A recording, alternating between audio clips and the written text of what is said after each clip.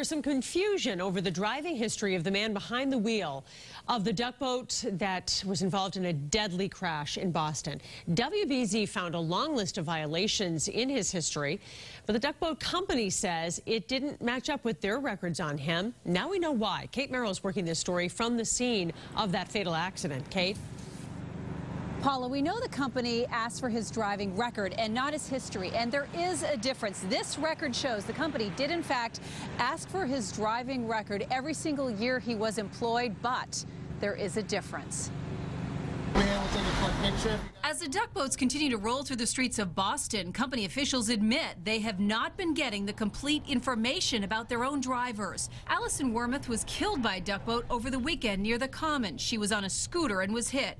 And while we still do not know who is at fault, WBZ learned Monday the duck boat driver, Victor Tavares, has a lengthy driving record, 10 speeding tickets and other violations. The Boston Duck Boat Company had said his record was clean. Now that confusion has been cleared up. Boston Duck Boats saying Tuesday, the company learned today there is a significant difference between a driver's record, which is what the Registry of Motor Vehicles supplies to all Hackney companies, and which reveals a motorist driving record for the previous 10 years, and a motorist driving history, which provides a comprehensive record going back to when the license was issued.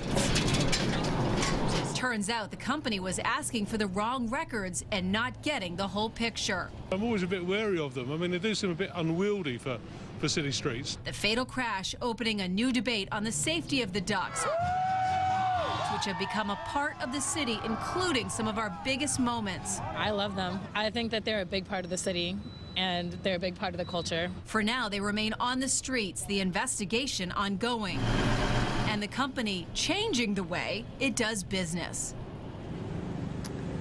As of now, they are working with the RMV and state officials to make sure they get a complete history of their driver. They do add that this particular driver had an exemplary record all 6 years that he worked with the company. He is now under suspension, but that is protocol, and it's very important to point out we do not know if he was actually at fault in this crash at this point. Live in Boston, Kate Merrill, WBZ News.